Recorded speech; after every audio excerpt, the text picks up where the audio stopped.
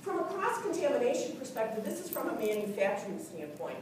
So again, small amounts do cause reactions. And we're going to hear what two manufacturers do in order to mitigate that. You know, that there are concerns about at every stage, and that there's a difference between dedicated and the co-packing plants. So, you know, do you have shared or dedicated facilities? There's a lot of manufacturers that have been tested, and Kelly can attest to this, as far as with allergy-free foods. They've been tested for 6 years in a row. They're free from all the allergens. They've never had any cross-contamination come up. That's because, even though they're in a shared facility. So again, it depends on the manufacturing process. You know, what are the ingredients?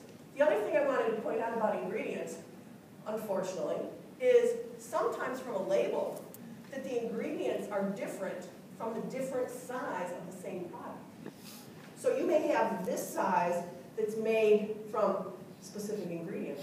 When it comes to the food service side, it could be different. So just as a heads up to everybody.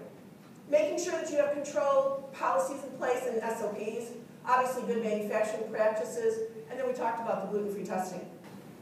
And I think what I want to do is I want to bring it over to the processors and talk about cross-contamination in your plants and what both of you do in order to eliminate any of that. If things are designated, separated out, if it's a spice blending room, where they might be mixing different ingredients, anything that contains soy or dairy or anything, there's a allergen labeling code system, it's all a color code system. Any product coming in is tagged with that specific color code that relates to that item. And then when it gets into the spice blending room, everything is totally separated. That bin is only for that allergen to scoop the process. And then also through our scheduling for processing, everything follows a flow of the allergens in an order.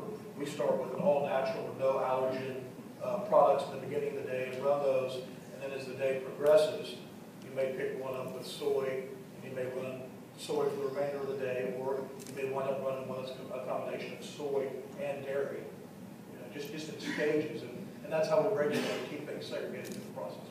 Excellent. And then Kelly, even though you're allergy-free, that you have to go through a lot as far as from a cross-contamination perspective as well. Yes, our breading for the chicken is actually made in a dedicated facility. We still test that product. We send it off to Silver to make sure there has been no one in the plant.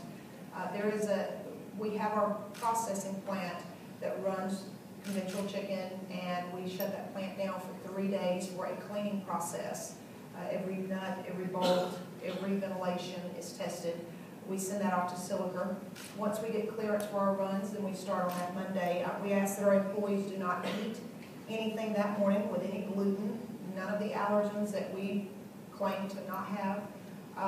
And then we start the process, and then we have a testing phase that, as the product's being ran, then we have that sent off, wait for those results, and then we start again. Once the product is completed, we then quarantine the product, we send it off to Silica to be tested, and once we get clearance from them, then we can ship the product.